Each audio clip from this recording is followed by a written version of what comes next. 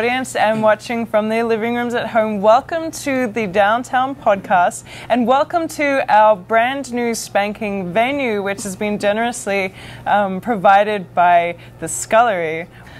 We have two awesome community guests to speak to tonight. The first of which is behind a magazine you may have heard of. It's called Creating Genius. So we're here with Lee to talk about that. But before we start, I'm going to get you to pick out the fortune cookie of the week for us. Yeah, okay. Just anyone I want? Just anyone you like. This one. Awesome. Okay, can we get our fortune cookie handler, Alan, to come out? Thank you, Alan. Improvising. So what's going to happen is this fortune cookie is going to be handed to the person right at the back of our live audience. They are going to open the fortune but not show anybody. And we're going to play a game of telephone where that gets whispered along the line of people, almost like in a conga snake line. And it's going to reach the last person at the front, hopefully by the end of the episode. And at that point, we're going to ask them what the fortune of the week is. So it's going to be a good closer. But moving back to Lee, Creating Genius magazine, for those who haven't heard of it before, tell us a little bit about what's in it and what started it. Sure. So Creating Genius magazine, or CG magazine, it's a digital publication focused on the lifestyle of the entrepreneur. So our content revolves heavily around that. Entrepreneurs, business leaders, creative thinkers, and entrepreneurs are naturally, they're big thinkers, they're dreamers. We want to help dreamers become doers and be a potential catalyst for their rise to the top.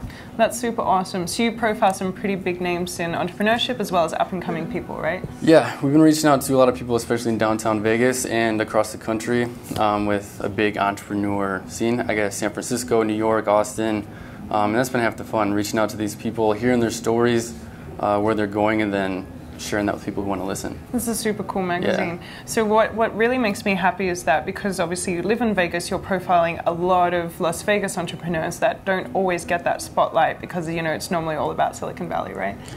Yeah, we've been it's been interesting in downtown Las Vegas. We have a national reach, but 85% of our distribution is in Las Vegas. So with the growing entrepreneur scene and the growing tech startups, the local magazines already here haven't really tapped into that, so there's a big opportunity for a CG magazine to showcase the entrepreneurs. I like that a lot. Yeah. And so how did this magazine get started in the first place? I hear it was kind of this really lovely organic growth that came about through serendipity. I want to say collisions. You hear that in downtown, but that's just another collision story. I was working with some startups downtown at Work in Progress, and doing a lot of content, right into a really creative designer and publisher, Michael Durant. I was doing a lot of content for him, and a blog got traction. We kind of spun that off into its own separate entity, and then Creating Genius kind of evolved from that into something really, really cool. I love that a lot because having that kind of growth organically creates that genuine audience and that kind of thing. So how often do you release issues, and when is the next one coming out? Yeah, so we're releasing on web this coming Tuesday, July 8th, and after that we're going to go digital, which is going to be on iPads and on mobile, and that's going to be a little more formal with a lot of design. That's going to be in September, and after that it'll be one issue every 2 months.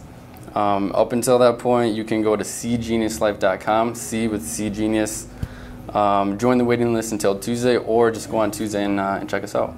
Every 2 months is an impressive effort because I definitely see what goes on behind the scenes when making a magazine. So yeah, that's really awesome. Especially with the small team that we have, it's a lot of work, but it's too much fun to stop. So. Awesome, and I hear that we've got a little bit of crossover in the podcast family too with contributing. Definitely, we have a growing list of contributors. We are looking for more, but we've been making a lot of the right connections and right partnerships, and we've actually partnered with Downtown Podcast, and Evelyn over here is a regular contributor, and it's worked out really well. Downtown Podcast will have their own section inside the magazine, and we both have the same goals. We complement each other, so a partnership just makes sense. That's really cool. I'm going to have to ask Evelyn about that in a second. Definitely. Awesome. Well, thank you so much, and I hope people check out your website to actually read your zine. If you want to give that to the audience just one more time. Yeah, cgeniuslife.com. C with the C, cgenius. Awesome. Yeah. Thank you so much. All right, thank you. Yeah. Cool. So we are really excited to announce a new addition to the Downtown Podcast family. Her name is Evelyn, and she is going to be our marketing director. Yeah. And we've already started benefiting from her coming onto the team. She's been doing some really good spins on stuff. So we wanted to welcome her and put her in front of the camera and in front of the audience so that people know her face and know that she's kind of going to be our community connection, right? So why don't you tell us a bit more about that? Well, thanks for that warm welcome. Yes, I just wanted to have the opportunity to kind of let you guys see my face. I'm a new addition to the Downtown podcast team, and I really want to be a tool for the community, for you guys to reach out. And I know that the podcast really relies on the community to tell us about new content, new arrivals to the city, and anything cool, fun going on. So I would be that person to reach out to. So you can email me at evelyn@downtownpodcast.tv. And I'm also doing some fun marketing promotion for the podcast. Yeah, so tell me about this here. So this little llama, it's actually a lamb. I know it's a lamb. I can identify my dolls, but we're going to pretend it's a llama because there's such a tie to that. To that little cute animal with the downtown community. But I decided that I was going to take the llama along with me on my travels and photograph her in front of, different places that I went. And so I think in the back here we're going to have a slideshow of some places. I was just there we go. Yeah, I was just in Mexico recently, so I thought a good way to support the podcast while I was away was to, post photos of the llama. Even though I was in another country, I could still support you guys. That's really cool. Thank you so much for doing that. And it's nice to have like a mascot as well. We have the sign, but now we have the mascot. Cool. Right. So you've been contributing back about our podcast guests, right, to Queen and Genius magazine? So weekly I'm going to be contributing something to profile the guests that are on our show, so you can actually see the content, with our web series, but you can also read about them in Lee's magazine. So you'll have dual content there, but it'll be a great reach for everybody to reach out and see who's in the community. Fantastic. So one more time, how can people reach out to you again? Evelyn@downtownpodcast.tv, or my Twitter account is EVMARSAB. Nice and easy. Sure. Well, please join me in thanking Lee, and also a very warm welcome to Evelyn to our team, and that ends our community segment.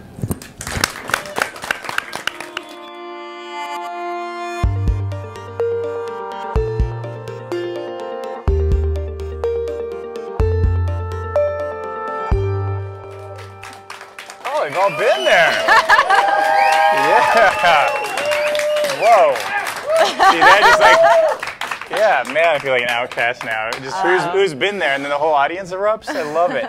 Okay, so I guess you guys already know them, but this is Pamela and Christina. They are the owners and creators and entrepreneurs that are behind the Velveteen Rabbit, a very fun place to drink, it seems like. Boogie. Boogie. Yeah. That's a run through. Okay, we'll look for the boogie later. Okay, so first off, so you guys are great entrepreneurs, but I was surprised to hear that this doesn't exactly, you weren't born with it running through your blood. So you are local natives to Las Vegas, but tell me about how you went from just being a couple of people who were going to Vegas, here in Vegas, local, to being an entrepreneur that's now got a great business. All right, well, we grew up here, so hanging out, going around Las Vegas downtown. I didn't feel a huge connection to the city, and I ended up leaving. I was living in Portland, Oregon, Tokyo. Christina went off to San Diego, and then she was traveling to India, Nepal, and Thailand. So we got a lot of experience in other places, and that really inspired us. Yeah, and the weird thing was, so you're 4 years older? Or which one's older? I'm older. Okay. You both look so young. I don't know. Oh, thank you. Thank you. But yeah, but because you skipped college, right? No, neither of us did. Oh, okay. Well, then, never mind that. Okay. Graduate. So good graduate. We are 4 years apart as far as so. schooling is concerned. So when she graduated from college, I was graduating from high school, and we both left at that, okay, that point so in at the same time. time. Gotcha. Sorry. I'm the college dropout. Fair enough that's that I all right. forgot that one. So. Where you are now. So you went to different places. How did that change you? And how did eventually you come to start this business? Sure. I was really influenced by Portland, Oregon. There are so many independent business owners there.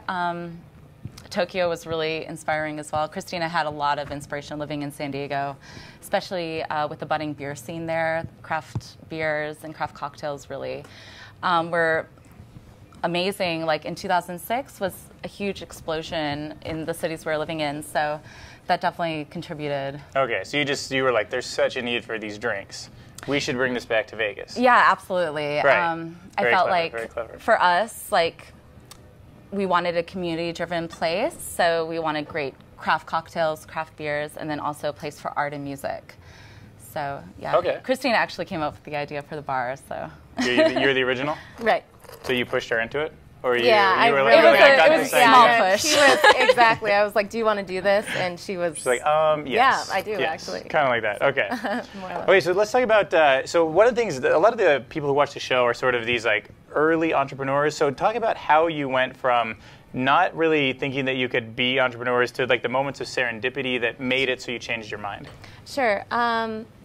Well, it's something that was kind of on the back of my mind for a while, like opening either a restaurant or a bar, but it didn't really... Because you hate working for the man?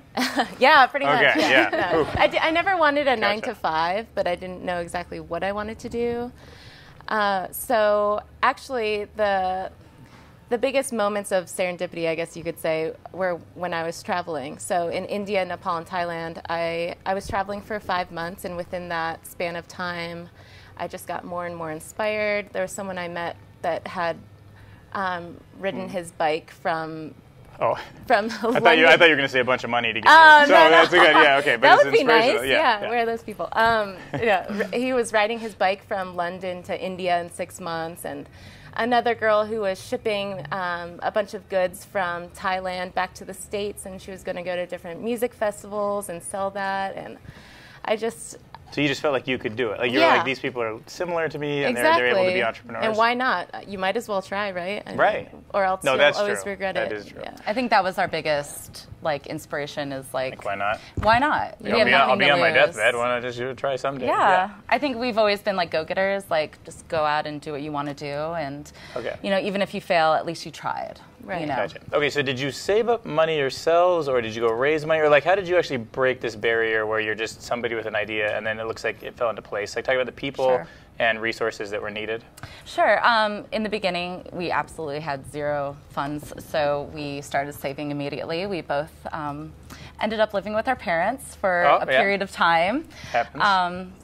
You know, saved our own money, which we ended up saving a lot, which was great. And then we got some investors as well.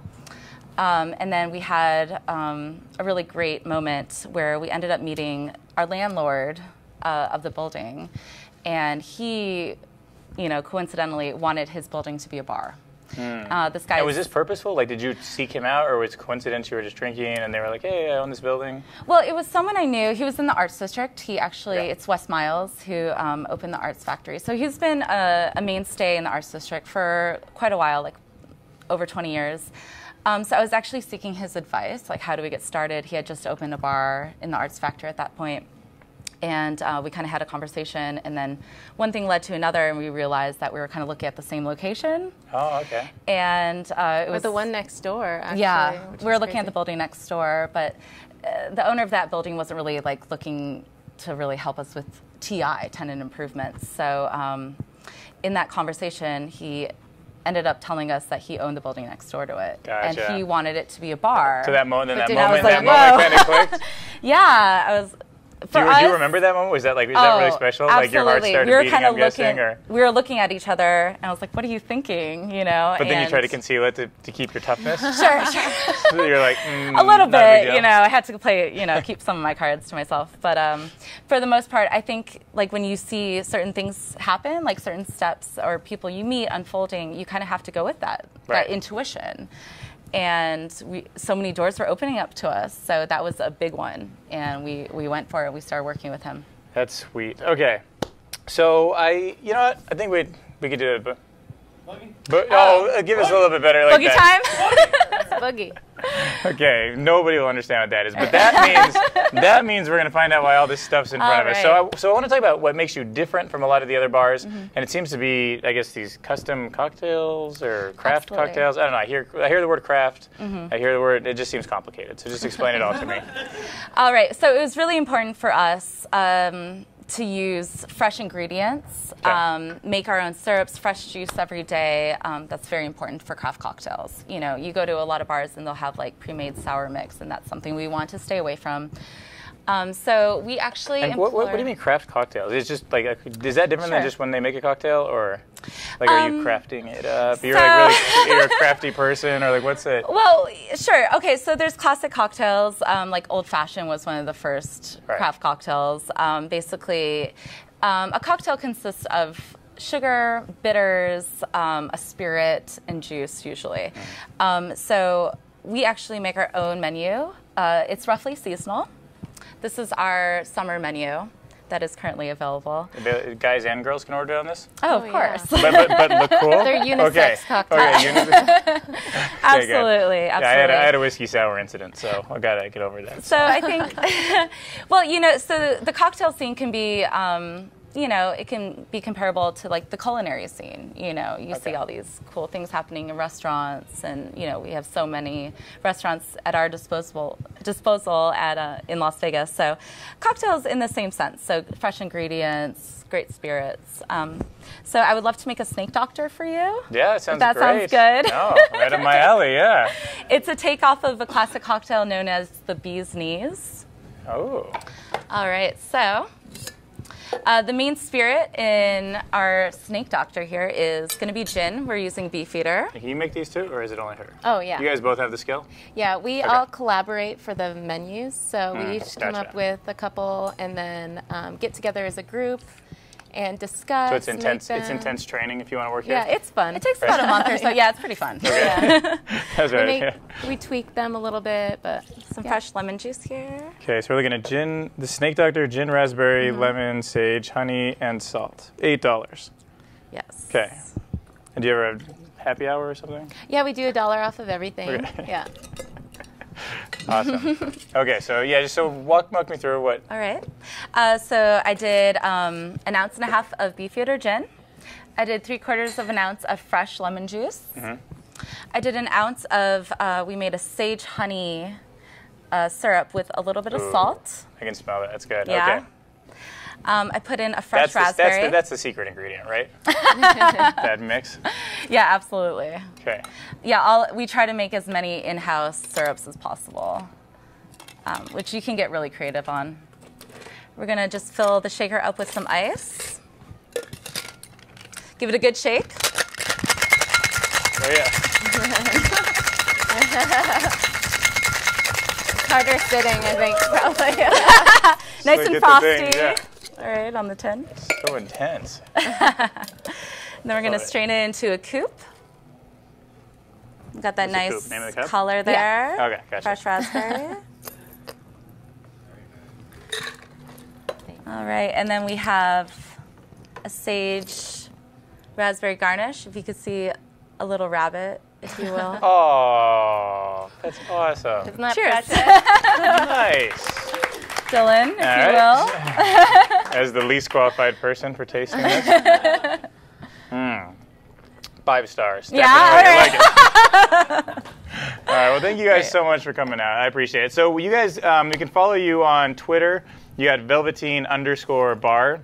But you said Facebook's kind of the big thing, right? Like instead of a website.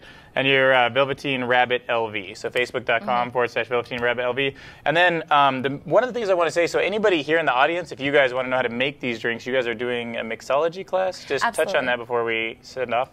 Yeah, we've been doing. Oh, okay. Drink it. Yeah, we've been hosting some mixology classes, a lot of bachelorette parties, corporate events, team building, or if you're interested in learning about mixology, yeah, we are hosting a lot of those events. So please email us at velveteenrabbitlv@gmail.com. Okay, all right. Well, thank you, Pamela, Christina. Thank you guys for coming out. I appreciate it. Thank you for having us. You guys check out the Velveteen Rabbit, and I appreciate it. Thank you. Thank you.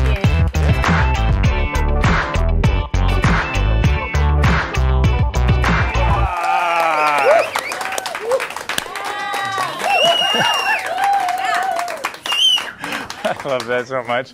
All right, Jane, you are my favorite. So you have made some amazing things in the past, and you know that I eat way too much fast food, and I've been trying to get off garbage. So I did the whole Soylent thing. I've been like 16 days of just like mostly just drinking all my meals. But I definitely I get headaches. I'm like sick. I hate people who eat food because I'm jealous of them. So like what are you doing over at your new juice bar? Yeah. So. At Grassroots, I really wanted to take an approach to showing people how to eat healthier by making the best tasting smoothies that are out there, better than any other juice bar that I've ever been to, which would have to incorporate the superfoods that I've sourced from all over the place. And so in this juice bar, like you can order, instead of a Frappuccino, you can order a Veggiecino. And in this Veggiecino, it would have the raw chocolate instead of using a processed chocolate, and avocado, spinach, whole coffee beans. So at the same time, when you want to get your coffee fix, you're getting your vegetables for the day. So we just mix and match things together, and so you don't taste any vegetables at all. And the drink that I have here today is called the Holy Grail of Greens, which is our #1 bestseller. And so in this drink, you can get antioxidants and anti-inflammatories and chlorophyll and niacin and I mean all kinds of goodness that comes from these drinks. There are a lot of people, like especially with these juice bars popping up, where you have these extracted juices and you go on these 3-day detoxes and it's supposed to reset and change everything. But there is no quick fix to anything. What you really have to do is you have to change the way that you eat entirely. You have to remove the toxins from your body. A few are all right because your body is completely resilient to handling a substantial amount of toxins, but it can only go so far. So at Grassroots, and it's actually proven to be quite successful, that everyone's kind of jumping on board to wanting to eat healthier and wanting to be more educated. Yeah, well, but you got to understand, like, so I sit there and I program for hours, and like I don't move until the hunger hurts so bad. Right. That like I can't avoid a pizza. Do you know what I mean? Like it's a time thing. Yeah. And right? I have to tell you that I'm doing the same thing to myself. Being a first-time business owner, I've completely neglected my health because, I mean, you only have so much time in a day, and if I didn't have these juices in front of me and that wasn't a part of my job, I really don't know how I would get the nutrition that I would need in my body. But this is just a quick fix for anybody. And so what's going on? Those are edible, right? Okay. The sage is in your butt and vine when you guys come in. The sages are good. Yeah. Okay. Yeah, we love them. Right. Okay. So what are you doing with all this stuff here? This is what we're doing. So I'm gonna talk to you about Soylent, and I'm also gonna talk to everybody here about the magic of fruits and vegetables. Okay. And remember, and so Shane's got a juice bar called Grassroots right over the Johnny Carson building, about 3 blocks from here. Right. So. Okay, so when we think of fruits and vegetables, we always try to narrow them down to their nutrient value. So we think of a banana as having potassium, as an orange as having vitamin C. Right. But that's actually that much of the entire equation. The reason why we eat fruits and vegetables is because of the electromagnetic currents that is transferred from our body from one living thing to another living thing. So if you guys ever watch the Discovery Channel and you watch a lion going for its food, you don't watch that lion flay that meat and then throw it in a barbecue and throw high fructose barbecue sauce on it and eat it later for 4th of July. They're immediately eating that meat, taking those electromagnetic currents into their body. And so there is no replacement for whole food. It's just plain and simple. I get asked all the time, they go, well, what is the perfect diet? And the perfect diet is plain and simple. Eat food, not too much, mostly plants. So now it's up to you to discover what is actually food. So food is anything that we can recognize. It's nothing in a package. It's nothing with claims on it that says added vitamin C and omega-3s. That stuff just naturally has that. So if you go buy avocados, you're not going to see any claim on a bag of avocados. You're just buying avocados because you know they're good for you.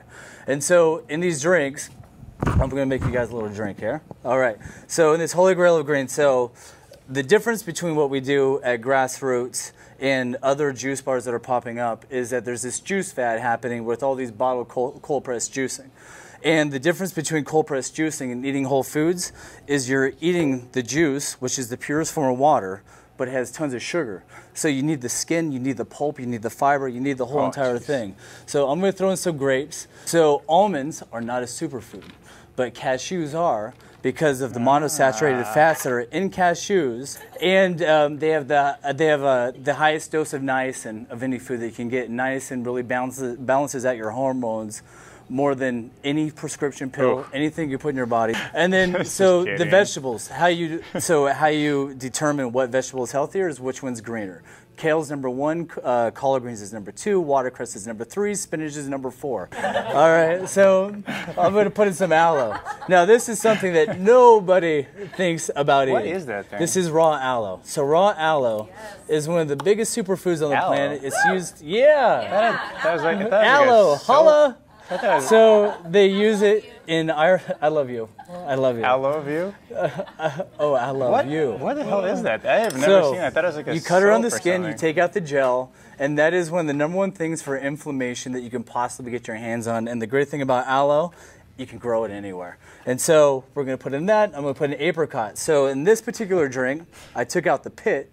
But if you go in, like if you have, if you go to one of these holistic places, if you have cancer or any kind of ailment you could possibly think of, one of the things that the apricot pit does is you can break open the pit, you can take the acorn out of the apricot, and you can actually juice that, and the cyanide in the apricot pit actually stops cancer cells from growing. Oranges, take off the zest. Lemon and lime, you leave the zest on. It's not acidic, it's really good for your body. And then also what we do at Grassroots is we actually, on the Huntridge Facebook website, we have a lot of great feedback on our juice bar, but one of the negative things that we got was that our prices were a little bit high.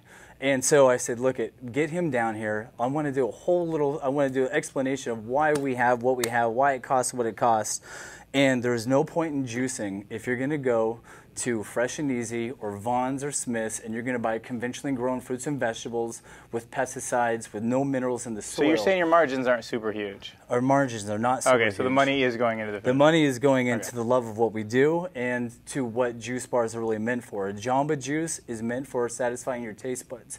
But a juice bar like Grassroots is meant for educating, and because there's a different mindset. If you go to Old Face Donuts, you're going for a donut and you're going for a cup of coffee, and there's no thinking about it. You just want a quick fix. For someone that would come into Grassroots and pay $11 for a smoothie, that is somebody who's really thinking about how they want to start off their day, their weight, if they're not feeling well. And I get these questions all the time. What can I take to boost my immune system? What can I take to lose weight? What can I take as a meal replacement? So there's a lot of thought from the customer. So there's got to be a lot of thought from the service that we Because you can't pull one past us, because these are volunteers. That's like, right. We don't make money. Right. We don't have to advertise. And so with the with the sweeteners that we have, so a lot of people, they use agave. Just so you guys know, agave is not great. Agave is a starch, like corn's a starch, and the way it's processed is very similar to high fructose corn syrup. So there's a lot of same side effects. So what we use instead of agave is something called coconut palm sugar, which is sold in the superfood aisles, and you actually get nutrients from using the sweetener, and it's very low in the glycemic index and doesn't spike your insulin levels at all. So we're using that, and then this is my favorite thing that I have at the juice barns, and everybody's catching on now. So when you go and order a smoothie, you'll see on the top, Sweet Greens, Ancient Delight, Super Berry, and whatever the other one is. I can't remember. So what I did was I bought a ton of superfoods, and I created 4 different flavors. And with those 4 flavors, each one of them complements a smoothie or a juice or a soup that you might order at the juice bar. So this particular one right here is the Super Berry, which is made with purple corn. Purple corn is 10 times more antioxidants than a blueberry. It's made with ashwagandha root, which is used to alkalize the body. It's used in Chinese medicine, Ayurvedic medicine, and it's made with hemp seed protein, which is by far the best protein you can put in your body. And we have mesquite powder, which has more antioxidants than almost anything you can name, even more than garlic, ginger, or anything else. So our ice. So what point would it make? Well, I mean, what would be the point of making this drink if we're going to use ice from tap water? So we have an alkalizer on our machine. The ice is as healthy as the fruits and vegetables. Okay, so why not just chew up your food? You would never chew your food that much. This machine just chews your food 100,000 times. It's broken down to a cellular level. So now when you drink this drink, instead of digesting 30% of the nutrient value, you digest almost 100% of the nutrient value with all the pulp and the fiber. So here, I want you to try this out. I've been drinking this juice for 97 years. Okay. It's amazing. There you go. Throw some liquor in it? Throw some liquor in there. And what's this one called again? This is called the Holy Grail. Most common, she says the most popular one over at Most popular one. And I already know you don't like carrots, you don't like kale. Don't bullshit me. I gotta tell you though, but it beats foraging for nuts and fighting lions. It does, right? Yeah. Right. Fighting lions. Killing lions. No, it's really good. I like it. You can handle it, right? I can definitely handle it. No, you should. This Soylent thing I'm eating tastes like crap, man. Hold on. Like, this thing is so much better. Maybe we could probably. We got a bunch of cups there for the audience. So. Yeah. Okay. But all right. We should wrap it up. So give me your address. Tell people where they can We're going to pass it out to the audience, but where can they come check you out? We're at the Johnny Carson building on 6th Street and Suite 120. The name of the juice bar is called Grassroots. Oh, and good. Okay. We're open from 7 to 3. Oh, this was like a last-minute find for the cup here, so. Yeah. All right. Well, thank you very much for coming out. We will give to everybody in the audience. You guys can come on up and grab some. So, yeah, thank you very much. I appreciate you. Yeah, that was really good. It was really, really good. So I know you as the owner of the awesome DeLorean, but for those who don't know about you, what is your name? I'm Ryan. So Ryan came to make a fair, and it's awesome, and he's also drinking our wonderful Grassroots sponsors drink. But he has a very special task. He's going to pass on our Fortune of the Week. He was the last person to receive the message. So without further ado, what is the message to the best of your memory and understanding? What I heard was, skip something sweet, go for something different, or I'll tell your mother. Okay, so for those who came or watched last week, this might actually sound very familiar. And in a weird twist of fate, we've had the exact same fortune, but that was actually very different from last week. So just to remind you, the fortune was skip something sweet, go for something healthy. Thank you, Alan. Skip something sweet for something healthy this week, and you will be rewarded with a kiss from a llama. So it's not quite telling on you. Your mother will not be informed, but I think I'd rather someone told my mother than getting a kiss from a llama. Sounds good. Okay, cool. Thank you. Perfect. Thank you very much. And if you'd like to come down, you can come down to the Scullery next week. We start filming at 9 p.m. every Thursday night. And thank you for watching at home, and we'll see you next week. All right, thank you. Beat bums, downtown project. Vegas, we the hardest. Yeah. Alright, it's downtown, we running this. Rest of y'all just running lips. Creeping on and come up tip. Vegas, yeah, we in this bitch. Tweet to your followers, remember like a flashback. Vegas Tech, don't forget to spell it with the hashtag.